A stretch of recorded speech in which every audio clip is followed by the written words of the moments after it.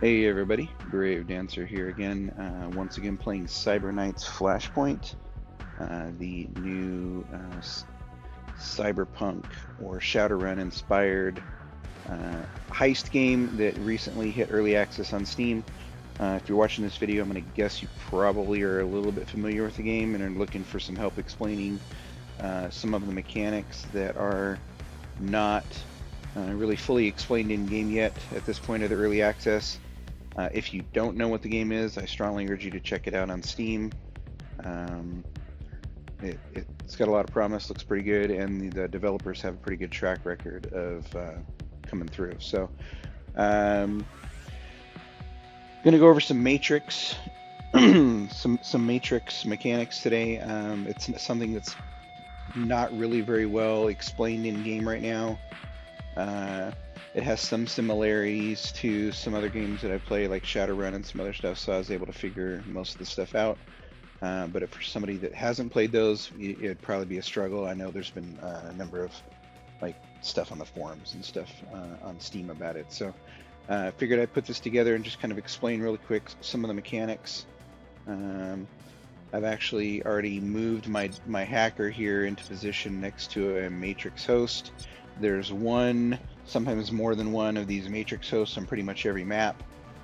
So the idea being these are like the entry points to the Matrix. You get your hacker up next to one of them, and then he jacks in, and then the screen switches to like a Matrix view. So I've already done one turn of him in this Matrix host, just to kind of reveal a few things so I can kind of explain some concepts. So now I've got to kind of cycle through the initiative order until it's his turn again. So I'm going to move my my Vanguard over here and kind of hunker her down here in this little corner. And I gotta wait for... Oh, she was the last one of the turn. So now I gotta wait for some people to go through their motions. Now it's her turn again. Gonna delay her. Let that guy do his thing. There we go. Now I'm back to my hacker. So it's going to switch automatically to the Matrix view because he was already jacked in. So just a couple of concepts first. You'll notice here the QSEC level. This pretty much equates to the security level that you see like in the non-Matrix part of a mission. The concept being this is a representation of the overall alert level, in this case of the Matrix.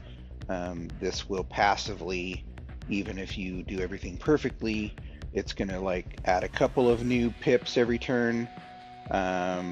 Sometimes depending on your action, it can be a lot more than that. For example, some of the ICE or intrusion countermeasures that you run across will actually generate extra pips every action that you take. So every program that you load or attempt to clean out any ice or anything else will generate extra pips, right? So this can quickly escalate if you're not careful. What'll happen is every time this bar gets full, it goes up to a new level. Every new level, there's an event that can happen. The events can be things, usually things that are bad for you, right? So it generally increases the alert level of things. Defenses may get harder. Maybe stuff that you've previously disabled gets reset, that kind of thing. So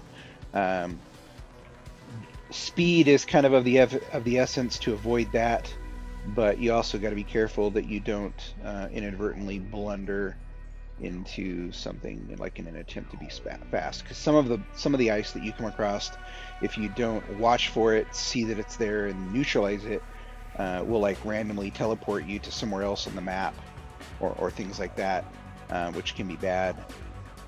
You know, they'll teleport you away from some objective node that you're trying to get to or something, which slows you down, right?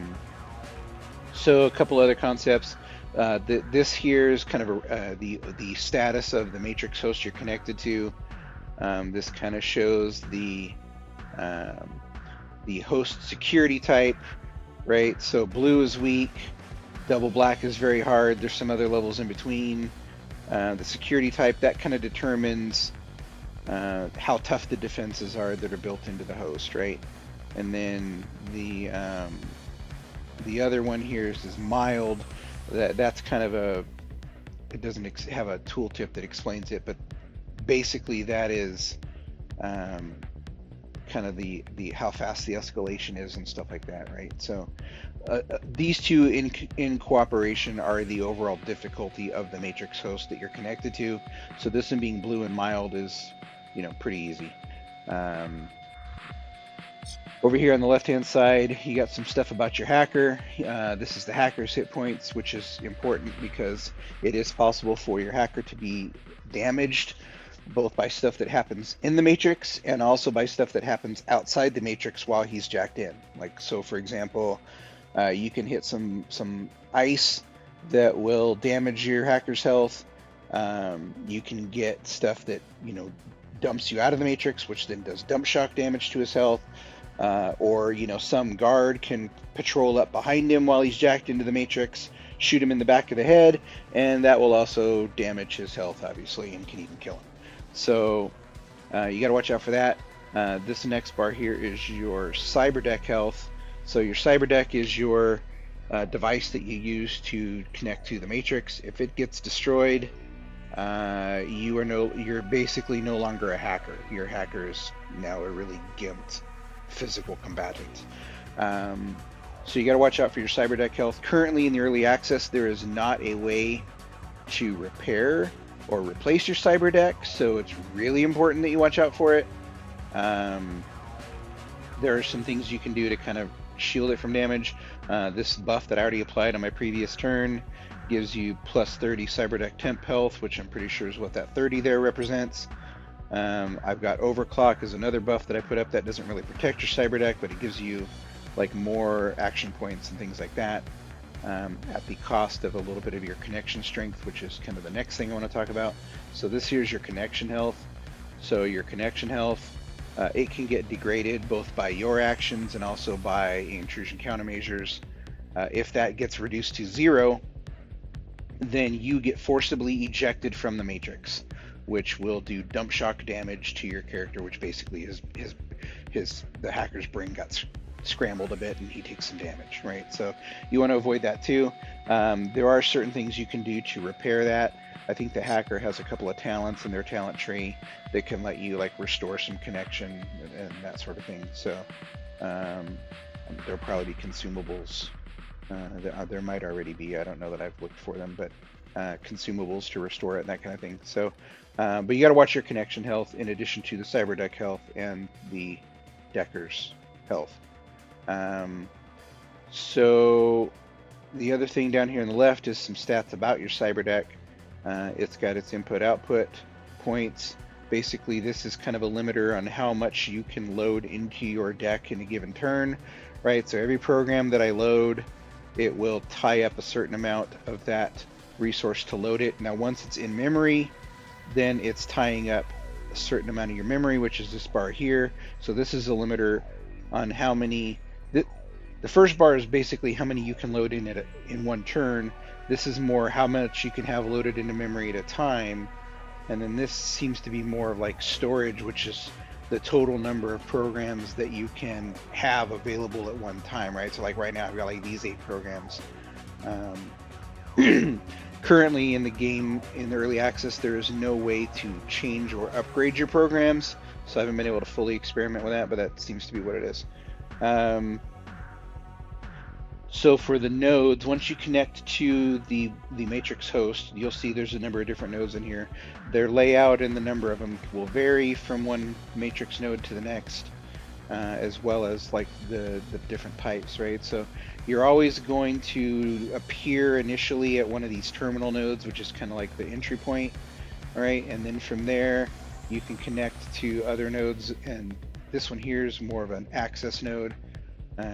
It and the firewall both are basically there just to kind of slow you down on your path through the thing. So these can have ice on them. This one did have ice. I disabled it, which is why it's grayed out. So when you're dealing with ice, there's a couple of different ways you can deal with it. So there are programs that you have like these 3 programs here: Sleaze, Deception, Disarm. These will permanently disable a particular type of ice. So like Sleaze disables passive ice, Deception disables active ice, and then disarm disables trap ice. Those are the 3 different types of ice that are out there. The other thing you can do is you can load an attack program like attack 1 or attack 2 and just destroy the ice outright. Now you'll notice that the attack program only takes 5 of my action points to load into memory, whereas like these only take like 3 or 4. But the difference is that attack program, once I've loaded it into memory, can be used to attack any type of ice, whereas if I've only got like sleeves loaded into memory and I jumped to a different node like this one that had an active ice on it initially, you'd have to then go load another one of these programs in to deal with it, and so on, right? So you can quickly add up to more action points than what just loading the attack program would do. But you know, sometimes it's advantageous just to disable one and move on, right? And then once you've got these loaded into memory, they last for a while anyway, so it's not like you have to do that every round. Now, sometimes though, there are reasons for destroying ice versus disabling it.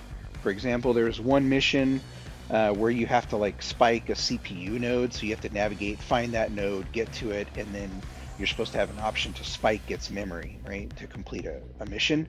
I couldn't figure out why the heck I couldn't do that. Come to find out, it's because in order for that option to appear, you actually have to destroy all the ice on that node, not just disable it. So that is an important node as well. So some of these other types of nodes here, so you've got the access node, you've got the firewall node. There's also some data warehouse nodes that look like this here. There's different kinds of data warehouse nodes. Sometimes they're manufacturing data, sometimes they're like, you know, employee records or different types of data.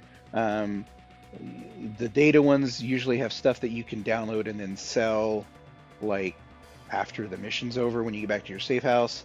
The manufacturing data is useful because those actually give you blueprints which you can use for crafting. So like this one, for example, if I connect to this guy, I want to scan it, make sure there's no ice here before I go do anything. Because right now I've only got it at scan level 1 of 2. I always want to make sure I got these bad boys to level 2. And it rerouted me. So there's clearly some ice there that did some stuff to me. Right, so this one here had a black hole ice on it, which teleports you randomly. And it triggers on use of programs. So when I used my scan program, it actually triggered that ice. So now that I'm here, I'm going to disarm this guy. I also want to disarm this data lock because the data lock prevents download access, which basically is why my download button's grayed out here, right? So I want to get rid of this guy. Now I can download this blueprint. This one is a blueprint for first aid kit, so it would allow me to craft first aid kits, right? So I want that. They're also worth like a ton of money if you get an extra one. So I'm going to download that bad boy. Now I'm pretty much done on this node here, right? I mean, I could scan it again, but there's no real need to. So I'm going to go back. Another thing to note, you can't just jump, even though I had like revealed this node here with a previous scan, you can't jump from this node to that node. You have to move to everyone in between, right? So, and connect through them one at a time. Which means that like if I was like way over here on this node and I wanted to come back over here for some reason, I would have to like connect to each one in between, and it takes a couple of your movement points for each one that you do. So that's why I would go ahead and take a detour down and grab this manufacturing data before I went along, even if like my ultimate objective was over here somewhere, because it's easier to do it than to backtrack later. So that is kind of an overview, quick and dirty, of the hacking mechanics. I'll probably do a more in-depth tutorial at a later time. I've actually run into a number of bugs in the attempt to record this video, so it's been fairly smooth this time, so I'm not going to press my luck. Sometimes things get into a weird state and like stuff doesn't work right, so I don't want to push it. It is still very much a work in progress, but it's coming along nicely, and Like I mentioned before, the developers of this game have a pretty good track record of delivering. They've got multiple previous games that they've had out on Steam that were early access, and they're really good about responding to stuff. So I have faith that this is going to be more smooth in short order. But there we go. Thanks for watching.